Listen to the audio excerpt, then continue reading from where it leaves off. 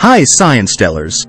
Welcome to ScienceTelly, the channel where we tell you amazing stories about science and history.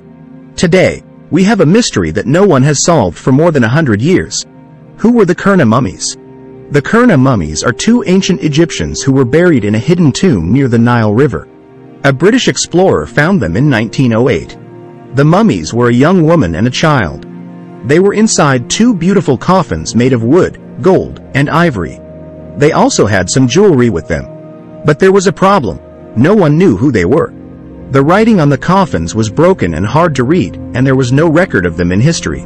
Who were these mysterious people, and why were they buried in such a secret place? In this video, we will look at the clues and guesses that might solve this ancient mystery.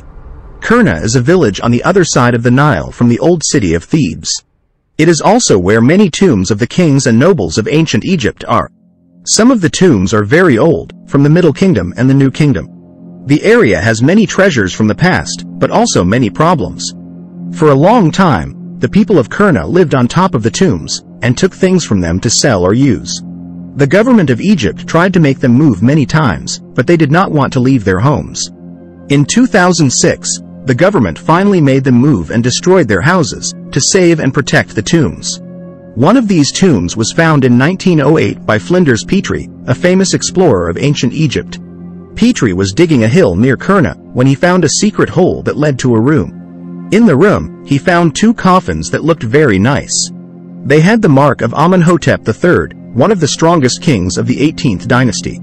Petrie was very happy, thinking he had found the tomb of a royal family. He opened the coffins and saw the mummies of a young woman and a child, covered with cloth and wearing jewelry.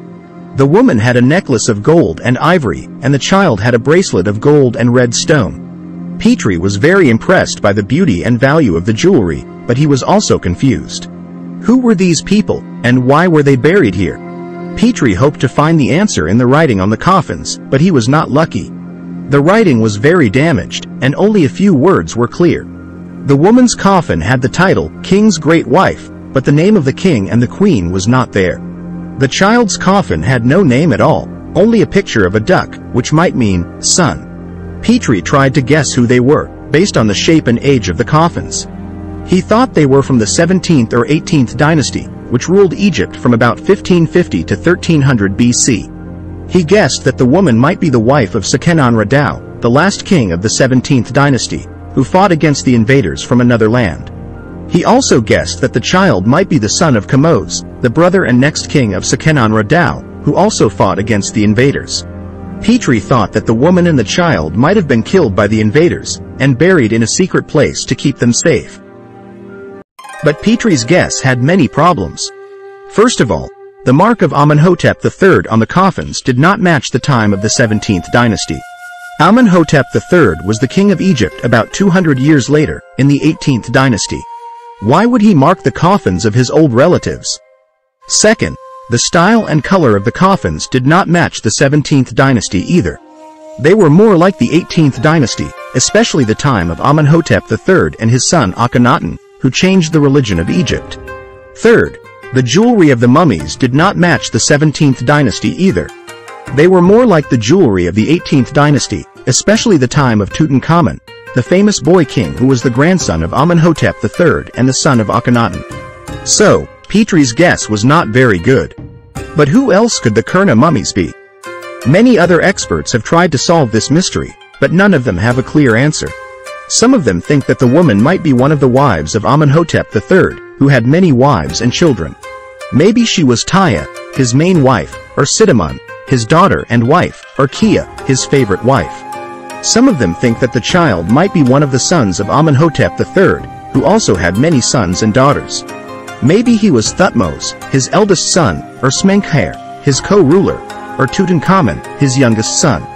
Some of them think that the woman and the child might be related to Akhenaten, the son of Amenhotep III who became the king after him. Maybe they were his wife Nefertiti, or his daughter Meriteten, or his son-in-law Ankheperre. But none of these guesses are certain, because there is not enough evidence to prove them. The writing on the coffins is too broken to read, and the DNA of the mummies is too damaged to test. The only way to know for sure who the Qurna mummies are is to find more clues in the tomb or in other places. Maybe someday, someone will find the missing piece of the puzzle that will reveal the truth. So, that's the story of the Qurna mummies, a mystery from ancient Egypt. What do you think, ScienceTellers? Who do you think the Qurna mummies are?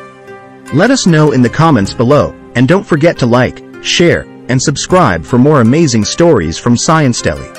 Thanks for watching, and see you next time.